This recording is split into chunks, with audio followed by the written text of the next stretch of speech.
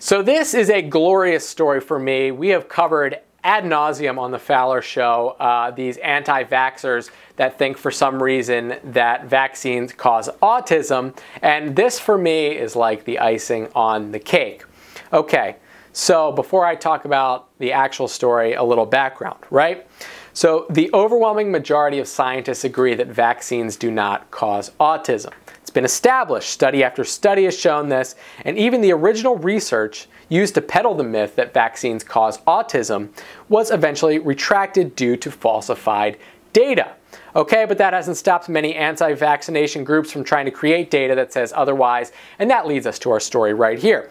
Okay, so there is an anti-vaccination and autism advocacy group. They go by the name of SafeMinds, and they recently raised a bunch of money in order to fund scientific studies to prove their point, and it seems to have backfired in the most beautiful way possible. 6-year study looking into the effect that vaccinations have on the neurological development and social behavior of rhesus macaque infants, funded by this organization, concluded there is no evidence at all for such a link. So despite the fact that they funded a scientific study because they said, hey, all your studies, you know, they're no good. We're going to find our own with our own rigorous scientific method, and we're going to find the link between vaccines and autism.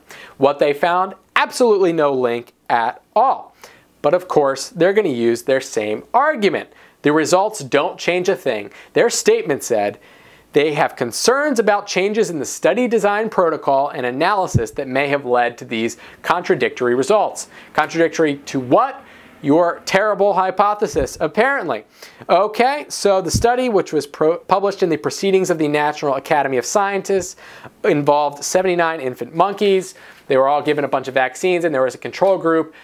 Study found no link between vaccines and autism. That's the bottom line. So this is pretty glorious, folks. So what do we have to say about all of this?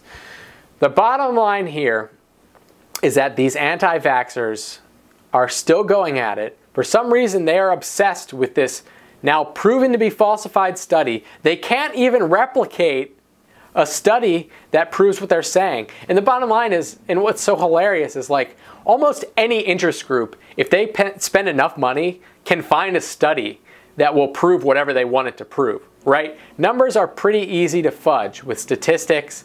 There are a lot of ways to reinterpret data to make it sound how you want. If this group couldn't do it, there's a high chance that vaccines don't cause autism, right? So I'm going to be putting the nail in the coffin on these stories on the Fowler Show. I think this is about it for us.